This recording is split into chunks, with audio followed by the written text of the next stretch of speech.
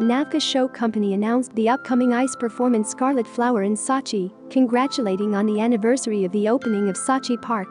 Champions and prize winners of the Olympic Games, World, and European champions in ice dancing Victoria Sinitsina and Nikita Kutsalapov, as well as Olympic champions Alina Zagitova and Kamila Valieva took part in the video.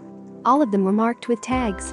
On behalf of the entire NAVCA Show team, we wish you growth, prosperity and success. For 8 years now, there has been an amusement park in our country that I want to return to. According to the established tradition, we are also returning with a new fairy tale Scarlet Flower. See you soon, say the figure skaters in the video. The show will be held from July 1 to September 30 once a week.